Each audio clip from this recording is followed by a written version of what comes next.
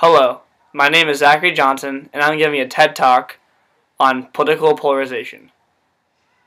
I'm sure that there isn't much of a surprise that politics can lead to dire problems in the United States and even the world. It involves lying, manipulation, scandals, and even sometimes illicit and malfeasant criminal behavior. Bill Clinton. Inevitable wars have even been started over corrupt politics. Look at the fall of Rome. Corrupt politicians. Look at World War I. Lack of political diplomacy and overextension of political alliances. Look at the European 30 Years' War. A war totally fought over political and religious ideology. Even the English Civil War was a vicious battle between monarchy and constitutionalism. But have you ever wondered what causes these constant war-torn tribulations, especially since governments and politicians were created to protect the country and enforce its rules, not break them for their own pleasure and motivations? The answer is profoundly simple, yet unsparingly complicated. Opinions. Political opinions impede the progress of a political system. People often forget that it takes more than one political ideology to successfully run an industrialized country with varying degrees of a free market. The European governments have competitions between several parties, which fosters a healthy democracy with many options. People think that only their particular opinion matters, and this fosters certain hostility against others with disparate opinions. This animosity grows into political intolerance, which then grows into a lack of political diplomacy, which then turns into war and sometimes even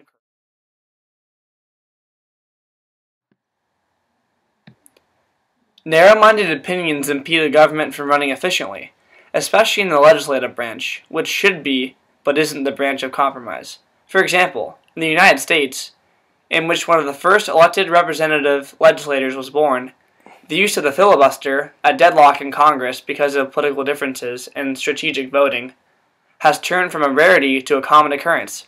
This filibuster is happening more and more often because people's opinions are becoming dogmatic, which causes them not to compromise and to come to a decision. Throughout American history, there have been myriad compromises that allow people to get some of what they want and some of what they don't want, so that democracy can prevail. The Connecticut Compromise came as a result of the Constitutional Convention and gave the Federalists a senator, while it also gave the Anti-Federalists a proportional population legislator, the House of Representatives.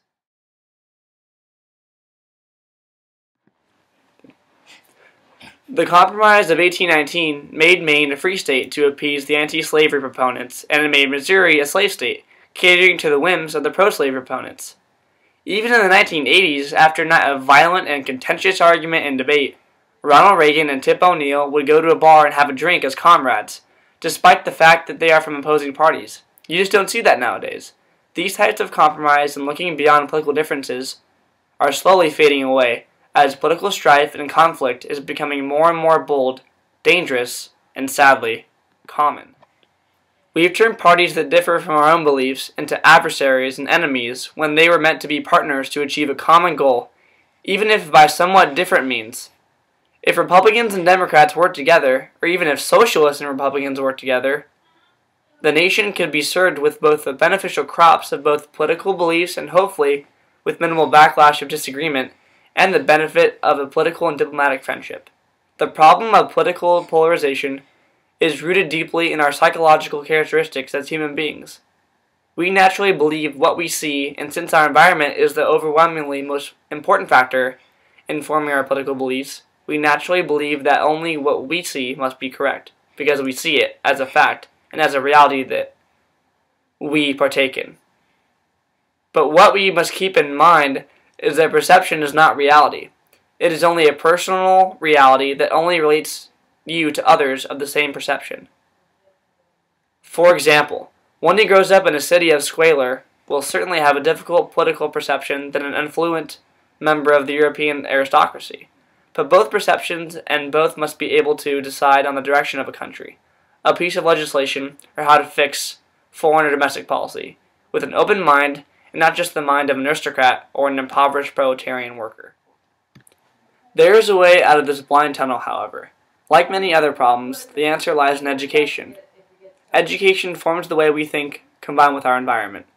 But our environment doesn't teach us, it simply tells us. Our education allows us to broaden the horizons of our immediate vision and think beyond what we know, so that we can know more. It is how Europeans can learn about Korea, and can learn more about European education. But more poignantly, it can be how Americans in the South understand the political ideologies and motivations that characterize the liberal cosmopolitan cities of the North and East. Political expansion programs can be started in schools worldwide so that everybody can make an attempt to not only understand each other, but also, more importantly, empathize with each other. It is too often that we judge the cultures we don't understand, and we understand the culture that relates to us. But this has far-reaching consequences that lie in political deadlock and international debacles that lead to wars. As I said earlier, political corruption is rampant, but only because the conventional political system is always stalled by partisanship, as is diplomacy abroad. Socrates once said that true wisdom comes to each of us when we realize how little we understand about life, ourselves, and the world around us.